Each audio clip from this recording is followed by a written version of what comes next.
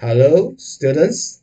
Well, if you have been invited to view this video and not because you stumble on it by chance, you are probably enrolled in a mathematics class with me, right? So welcome to my maths class. Now, this video is meant as an introduction. So let's begin. Let's do a self-introduction. My name is Mr. Raymond Cheng, right? So my surname is Cheng. How to pronounce it properly? Well, the NG at the back is pronounced as ng, which is quite familiar to people here in Singapore. So you just have to add a C sound in front, so chunk. Well, just try your best. If you get it wrong, I won't blame you. But yeah, hope we get to know each other and a little better over the year. So welcome to this academic year. Now, what am I going to do in this video? I'm going to share with you a couple of things. Firstly, is the mindset that I wish all my students to have as they approach the learning of mathematics and learning in general. As we go on this wonderful journey to explore and learn and discover the magic of mathematics. Excuse me. So we're going to have some fun and going to learn together, right? But we need to have the correct mindset to begin. So what are some of the things I'm looking out for? Allow me to share them with you. So you can see here on the screen, um, my name, CHNG. I'm going to use them as a guide. And we know that in mathematics, sometimes we talk about positives, sometimes we talk about negatives, right? So we have some positive words here and some negative words here, right? So what are they? Let me go into a little more details. So the first one is carry. I'm sure people of your generation, okay, younger than me, probably will not be unfamiliar with these words. So what is carry, right? So let me say this. If you need to carry your friends, then just carry, right? Those who do more eventually grow more. Besides, it is an opportunity to flex your capabilities. So what do I mean by this? You are here to learn, right? So if the objective is to learn, then it is actually counterproductive to be too calculative, right? So interesting. As a math teacher, I tell you, don't be calculative. Okay, so don't do that. Uh, what I mean is this: we are going to work in groups and in teams quite often. And when that happens, sometimes distribution of work cannot be even. And if you come to a situation where you realize, hey, you're doing more than others, just be happy, just be glad, and be grateful because it is an opportunity for you to learn even more than others. And it is an opportunity to flex, right? So have that kind of mindset, have that kind of attitude.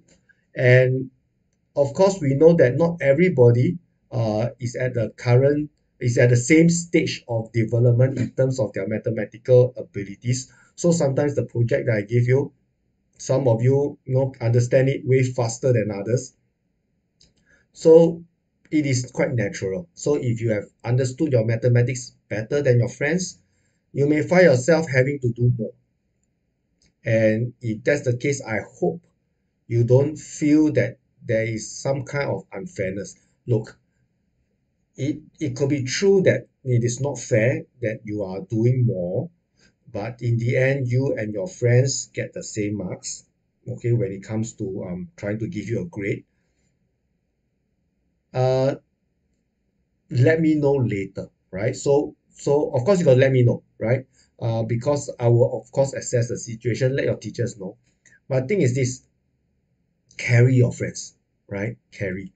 And because if you decide that just because others are not pulling their weight and not playing their part, and you decided not to give your own 100%, it will just end up as a lose-lose situation.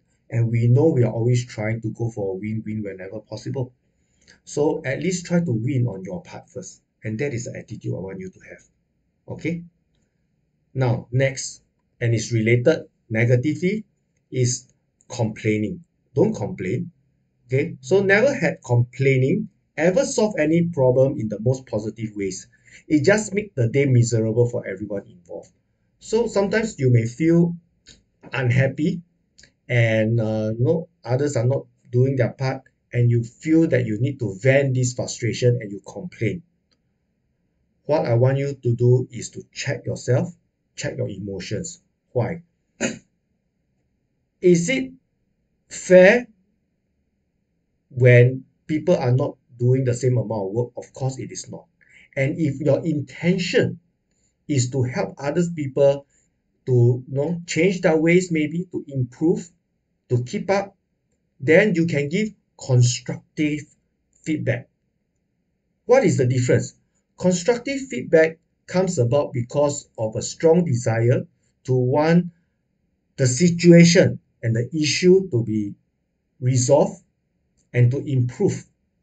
Complaining happens because of frustration, because of anger.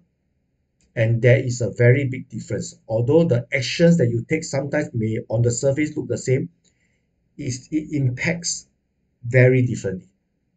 Okay, so this is my tip for you. If when you feel something is wrong, something needs to change, don't complain. Check your emotions. Make sure that your desire to say out, to speak out, okay, to let the teachers know even about some situation in your group, is because you want your group to improve and not because you need to vent frustration. That allows you to have a very clear, rational mind and understanding, and so that the things that you say will be more rational and it will make sense, and we can work on resolving the situation. Sometimes that happens when people complain, too much emotion get involved, people get defensive, things does not improve, it become worse, and everyone feel miserable. And I really don't want that in my class, right? Because you will have group work. So learn to embrace each other, think about win-win all the time. All right. So that's the second point I'd like to make. The third point is about habit. So here's the scenario, right? So if you have student A and student B, both at the beginning of the year set a goal, set a target. I want to get A1 for my mathematics. Whew, good. We all know that it's important to set goals, because without setting goals, we don't know how to continue the process and to progress. So goals are important, but I will argue that it is not the most important. Okay, so I continue. So you realize, why is it that sometimes student A and student B both set the same goal, but student A is successful and student B is not? I would say it's because student A has better habits. So good habits is important. What kind of good habits am I talking about? Give you an example. For example, somebody New Year may set a New Year resolution. I want to lose weight. I want to go to the gym and exercise every day. So at the very beginning, you will feel very motivated and you will go. But a large percentage of people, when they make this kind of New Year resolution, after a while the motivation dies off. They become busy, work become more and more hectic, they stop. So there's a saying that we says, actually motivation is important, but more important is actually the discipline, the self-discipline to continue to persevere. The same thing with learning mathematics. Everyone wants to do well. Nobody starts saying that I don't want to do well. But over time, if you are not finding success, sometimes I understand that you get demotivated and some of you feel like giving up. Now the thing is this, okay, how to make sure that you continue to actually try to improve your maths and not give up? It is by forming good habits, right? Forming good habits right from the very beginning. So what kind of good habits? Set You got to decide for yourself. Like for example, you decide that um, I'm going to make sure I finish all my homework. Something like this, right? Because I know sometimes some of you are very involved in other co-curricular activities, lots of events out there. and sometimes you do not have the time. But if you set the discipline, no matter what I'm going to do it, it will help a lot, right? Or some of you may set the habit says, okay, every weekend I will review all the lessons that I have over the week, and you keep to it no matter what, make it into a habit.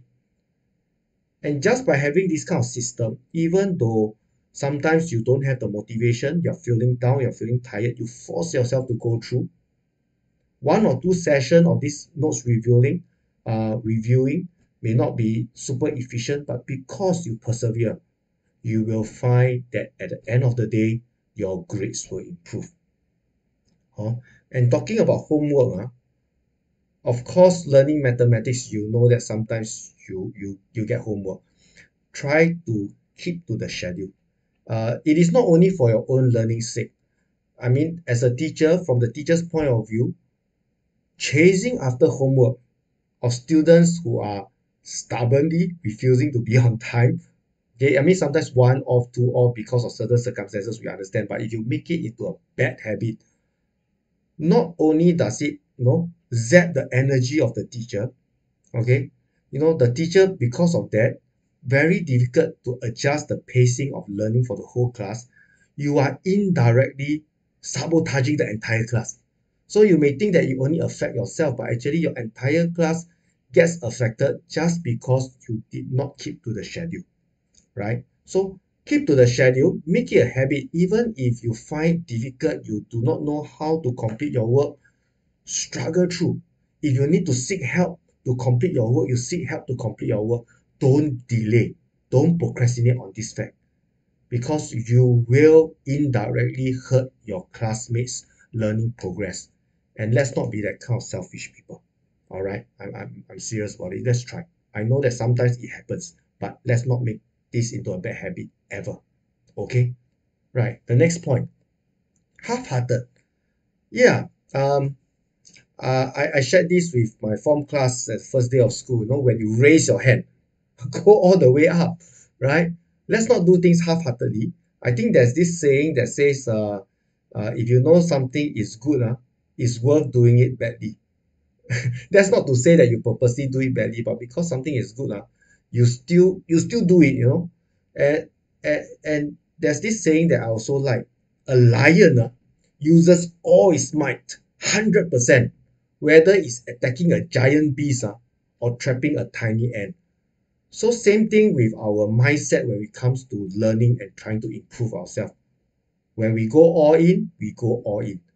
We make up our mind, we want to do well, we want to grow, we want to improve. Let's not be half-hearted. Let's give it our all, right? And of course, in mathematics, we say we give 100%. Those people who say I give 110%, 120%, we know what they mean, but from a mathematics point of view, it doesn't make sense, right? Give your 100%, no half-heartedness. Like a lion, be a lion. All right. Okay, next one.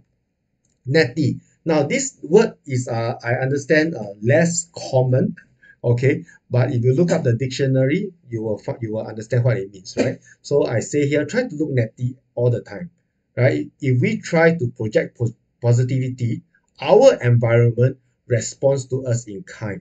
So always be properly grouped, okay?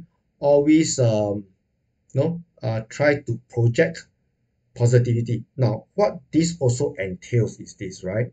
Um, our handwriting. Now, it is not because I'm looking at your scripts all the time and bad handwriting tortures me, but the fact that we make an effort to give our best handwriting is also sending a signal that I want to be positive. Because if you are not positive about something, you cannot actually try to make it look good. Our environment and ourselves actually influence each other. That's why we also always encourage, make sure your desk is clean, make sure the classroom duty is done, the classroom is nice and conducive, right? So it is the same thing. Now, if you are writing a love letter to your crush, ladies and gentlemen, I'm sure you will give your best handwriting. And if the handwriting looks nice and cute, straight away when you open up the letter, hmm, I'm giving you an example, right? So of course it applies and transfer to all other aspect of our life, right? If we want to submit a piece of work, we format everything nicely.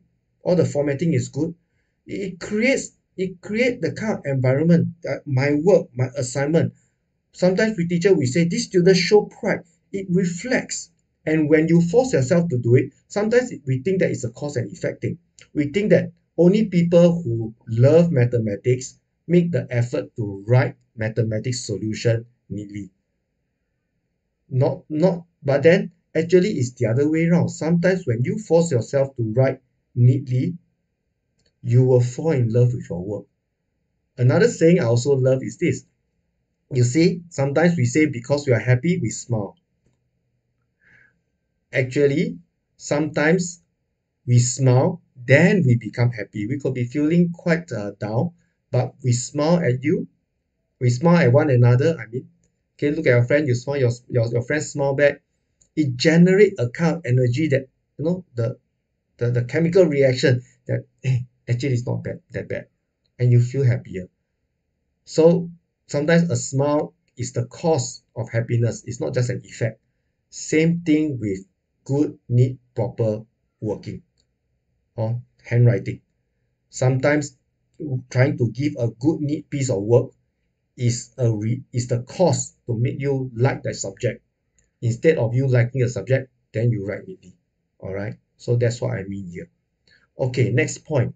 Nuisance. Don't be a nuisance.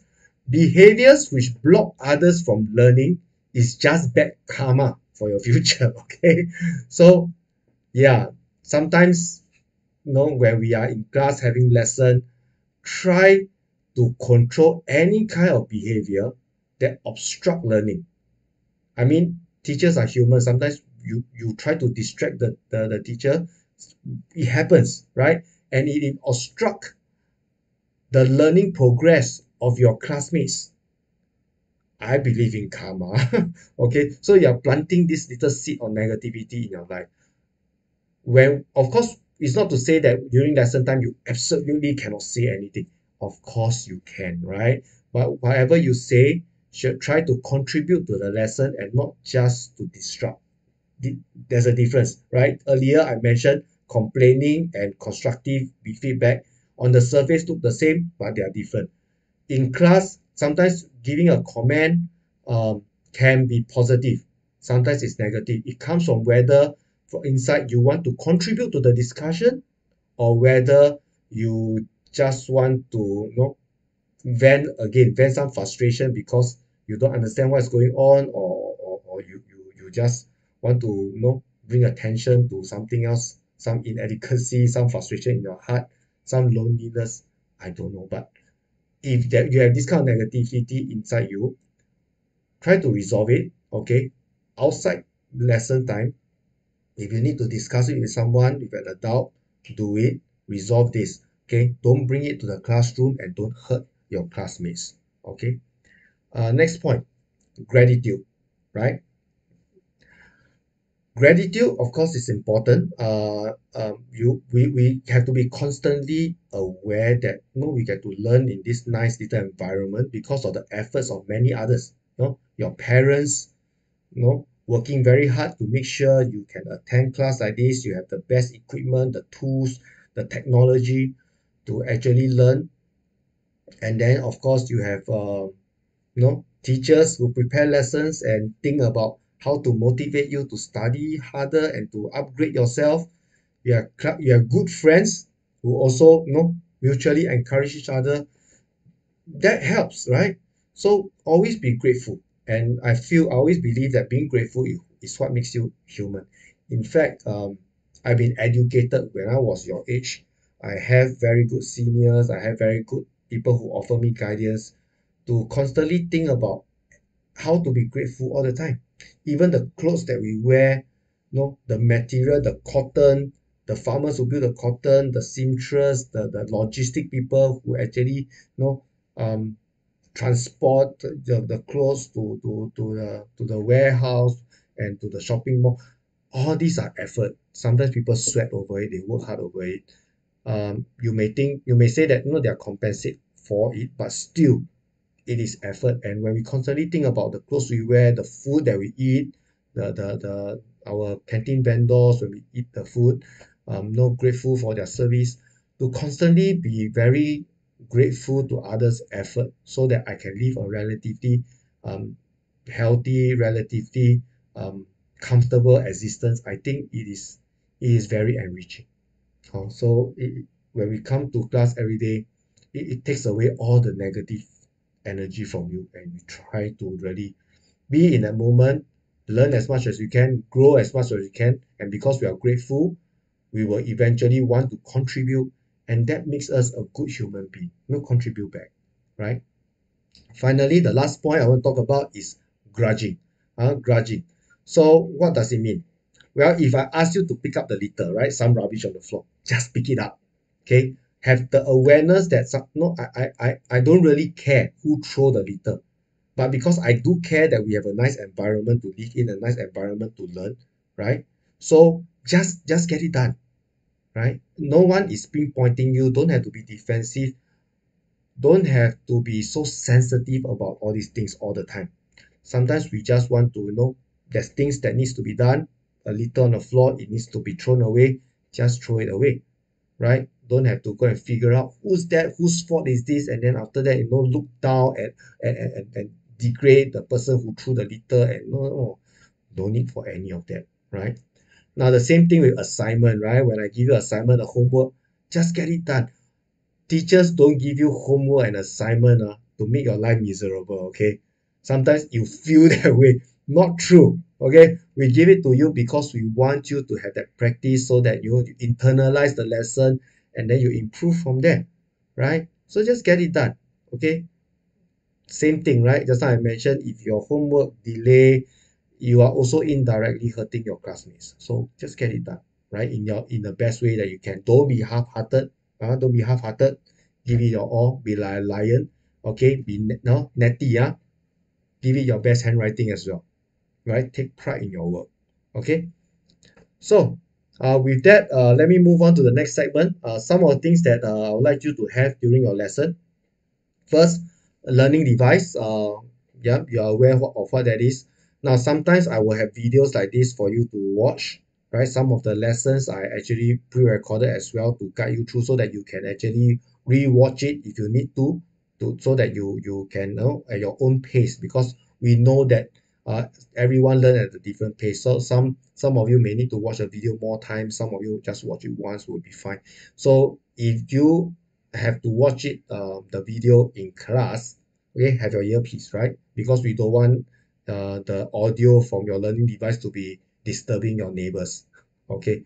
So that will be good to have as well. Stationaries, please, okay, have your own stationaries. You need a couple of things, okay? Geometrical set. In mathematics, in your syllabus, we will be using geometrical set. So if we don't need it for a particular chapter, it should be in your lockers, right? And if you need it, it is with you. You can actually retrieve it from your locker straight away. So your geometrical set will include things like your compass, your protractor, okay, and set squares and so on. Have all these things ready at all times, okay?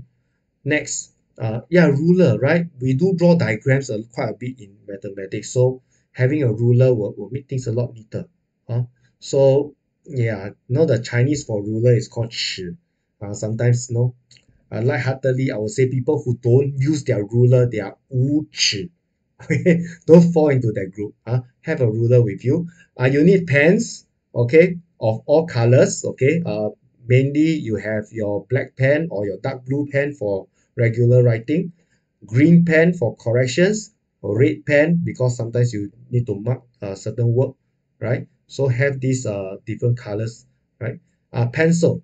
For diagrams, you'll be using pencil. So have pencils with you. And of course, very important for all mathematics students, you need calculators. Uh, have your own calculators, especially now. We really discourage sharing of stationaries. So don't have one calculator and have a whole group of you sharing a single calculator. Have your own, right? You know that every student need at least one. Okay, of course, throughout the year, I'll be giving you handout and worksheets. So if you are using them for that lesson, please have them with you. We have textbooks. Sometimes practice questions come from the textbook, so have your textbook with you, and have a ring file. Okay, so you can recycle those that you used from last year. Okay, have a ring file to actually keep all your handout and worksheets properly. Let's be more organized as well. Do your very best to be organized so that when it's time to take out everything again to do a thorough revision for the examination, you have all the things with you. Okay, let's be as organized as we can. Okay, next segment, I would like to talk about 8 big ideas. Again, this is not new to many of you, right? So what are these big ideas? We are talking about big ideas of mathematics, right? So now, earlier I talked about the mindset that I wish you to have when we approach learning. So this next segment, we are going more into mathematics. So in mathematics, in your syllabus, we actually identified 8 big ideas in the various parts of the syllabus. So with this in mind, you should be able to see there's a lot of connectivity between chapters to chapters, and that help us to deepen our understanding and our learning of the subject. Okay, so it's good to be aware of these 8 big ideas. So what are these 8 big ideas? Namely, their functions, invariance, notation, diagrams, measures, equivalence, proportionality, and models. So let's take a look at each of this one and have a refresher of what they each of them mean, right? So the first one is function. Now, a function is a relationship between two set of objects that expresses how an element, um, okay, first set, okay, uniquely determines or relate to an element from the second set, the output. What do we have here? We have, for example, the two sets of objects, they could be numbers, right? So from one number to the next number, what do we do? So in the diagram, you can see I actually have an example. We have y equals to 3x plus 7. So we have a set of numbers x, which we are going to treat it as an input to a machine. Okay, you can imagine it that way. And in that machine, there's a rule. It says multiply whatever you give me by 3, then add 7 to it. Then there's an output. So whenever you have this kind of relationship from a input to an output, we call it a function, and there are many functions in mathematics. We talk about the trigonometry. We have our sine, cosine, tangent function. We have our logarithmic functions, and etc., and many more, right? Even your formulas and this equation, they are functions, right? The next point is invariance. Okay, invariance actually refers to a mathematical object that remains unchanged, okay, when it undergoes some kind of transformation. So, for example, on the screen I have for you here, a simple geometrical property, such as the sum of interior angles is a triangle is 180 now degrees. These are things that will change no matter how I adjust my triangles. I have triangles with larger angle, obtuse angle, some length is longer, some length is shorter. No matter how the triangle transform, okay, that sum of interior angles doesn't change. So when we have a certain properties like that is constant throughout, okay, we say that there's a form of invariance. And yeah, you can see it applies in this case. So it applies in many aspects of mathematics as well, right? Next one is notation. Notation simply means that we use a certain symbol to represent mathematical object, and it is universal. Most of the time we talk about conventions. That means it is a set of rules on how to use all this notation so that people, academics and people who study, engineers and what have you, all over the world, all the students in all the universities in the world all have this understanding, and they use the same notation to represent the same thing and to write it in a concise manner, right?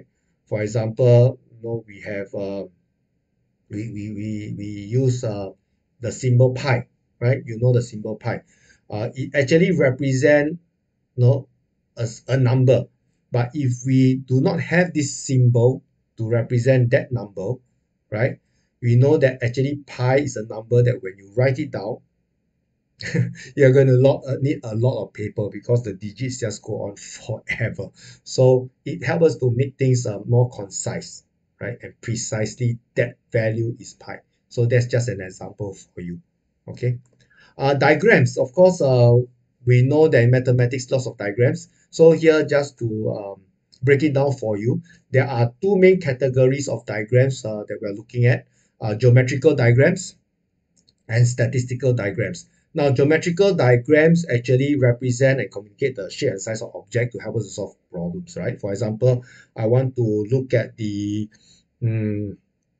area, okay, the surface area of a ball, right, or football, right? So I have a football, but of course a football, we know that it has stitches, it has bumps and so on. So um, to really calculate the exact area is not that easy.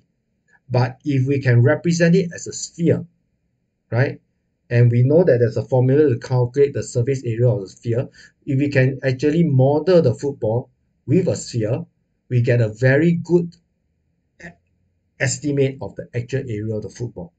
Okay, or for example, a can drink, right? A typical shape of can is a cylinder, but you know that sometimes there are folds, and then the top there are, little bumps. It is not a pure cylinder, but we can model the cylinder to give us a good representation, good enough in do calculations and to plan for things like how big our boxes need to be when we want to pack these cylindrical can drinks inside and so on and so forth.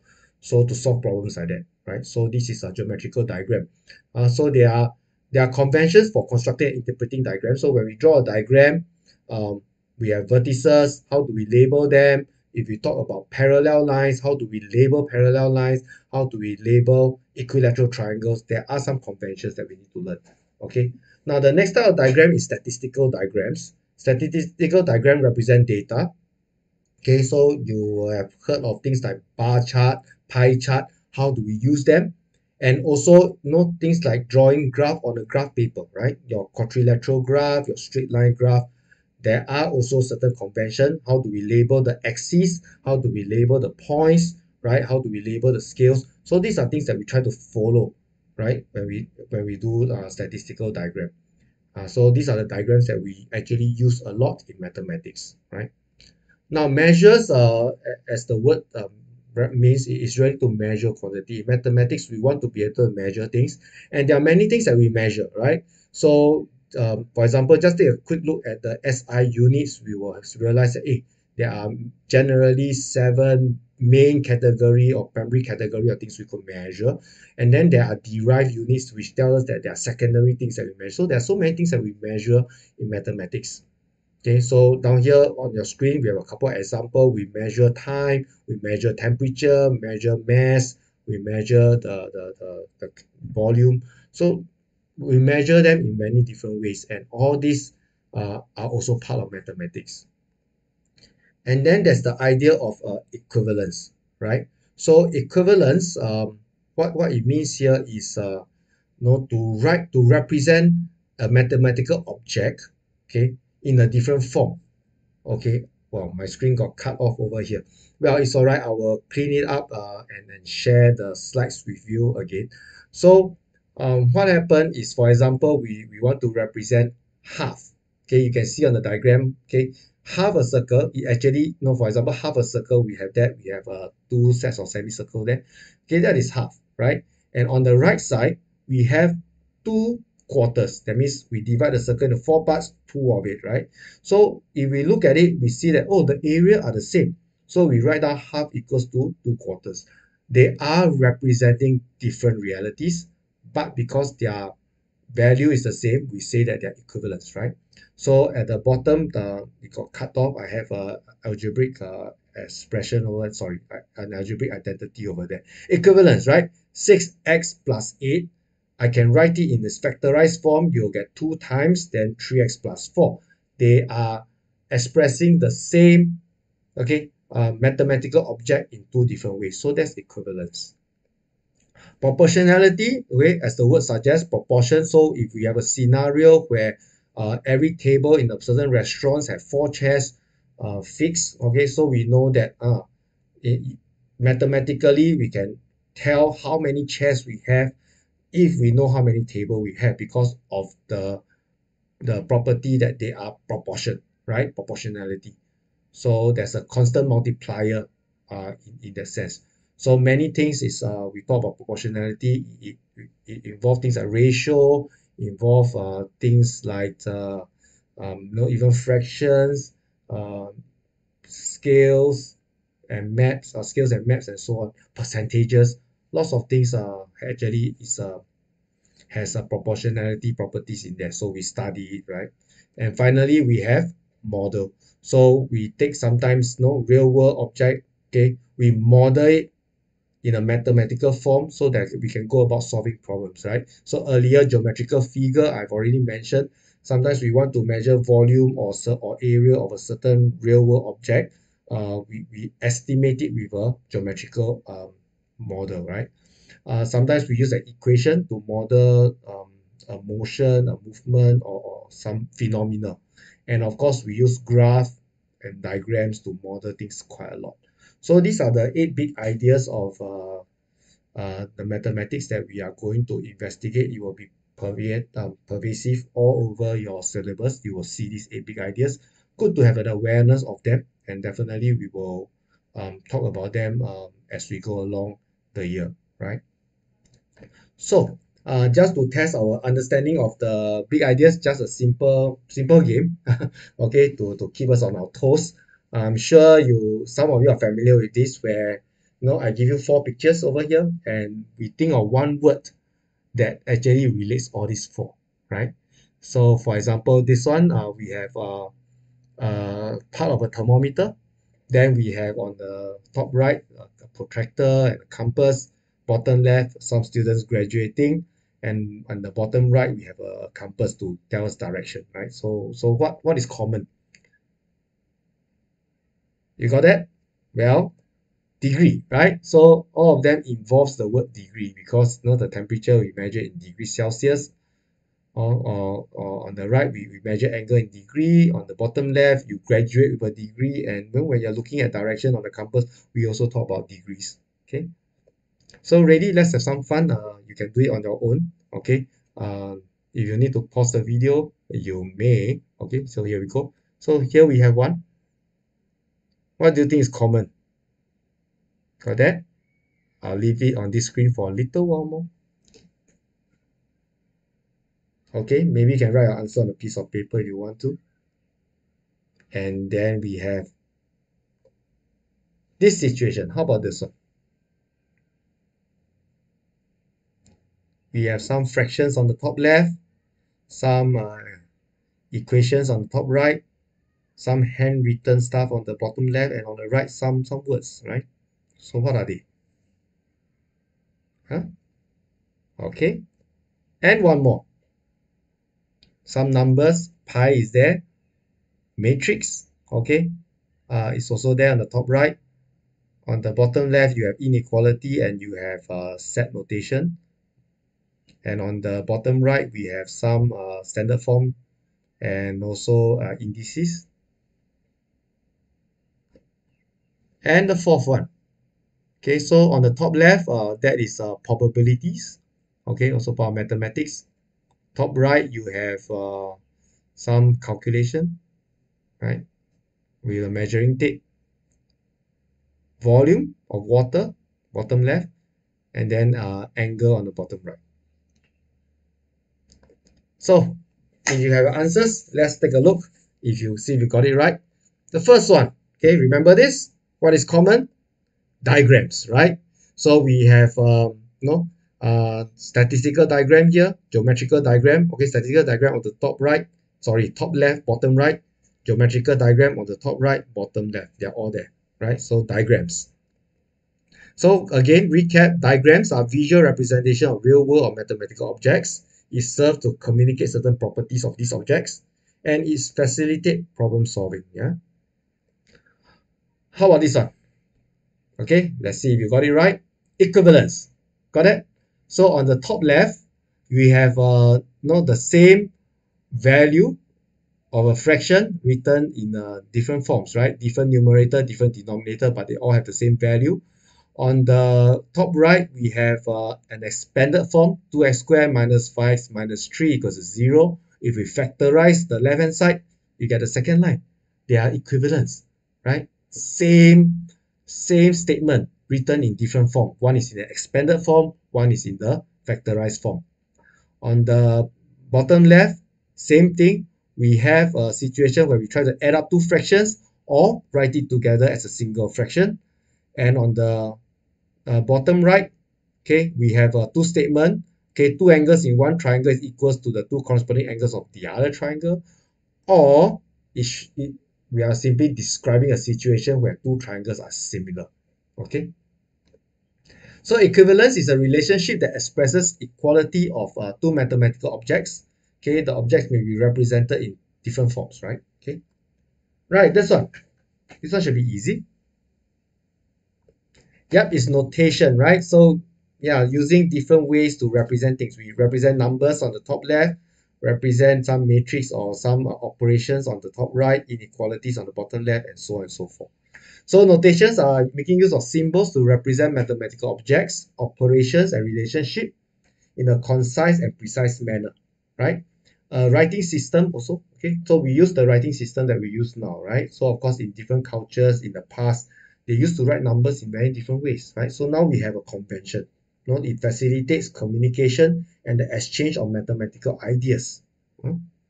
And this one, you got that? So a hint, we are measuring the length, we are measuring the angle. There we go, measures. So we are measuring different objects here. So numbers are used as measures, right, to quantify real world mathematical object, allow properties of objects to be analyzed, compared, and ordered. So that's what we do in measuring. So I hope with this session, okay, just a recap. We started out by me sharing the mindset I wish you to have as we approach on this journey of learning mathematics this year. And then after that, some of the things that you need to have with you so that we got a good, smooth lesson, or your stationaries especially. Make sure you have them, as well as the 8 big ideas is a recap for many of you to actually remember that not the syllabus, these are some of the big ideas behind it that we can identify, right? So big ideas in mathematics, let's do a summary. Big ideas expresses ideas that are central to mathematics. Yes, okay. They bring coherence and connect ideas from different strands, right? Different topics. They are actually connected because of these big ideas and levels, right? So understanding the big ideas bring one closer to appreciate the nature of mathematics. Aha. So here comes the question. What is the nature of mathematics? So this is your first assignment. I would like you to answer this question. What is mathematics to you? Because interestingly, after a while, although learning mathematics for many years, some students are unable to describe what mathematics is. For example, we know that geography is the study of the earth. Geog means earth, right? We know history is to study the things that happens in the past and to learn from them. We know physics is to study the physical world, bio to study the biology of creatures and objects and living things. Chemistry is to study the chemical and its relationship with one another. But mathematics, it is not just numbers. You started with numbers in preschool and nursery, but you realize it's no longer just that. How about the 8 big ideas? Is it the big ideas? Are there more ideas out there? Okay, so this is the first assignment I have for you. Tell me, what is mathematics to you, right? So you will complete this by the end of this lesson, and well, all the best. Have a nice day.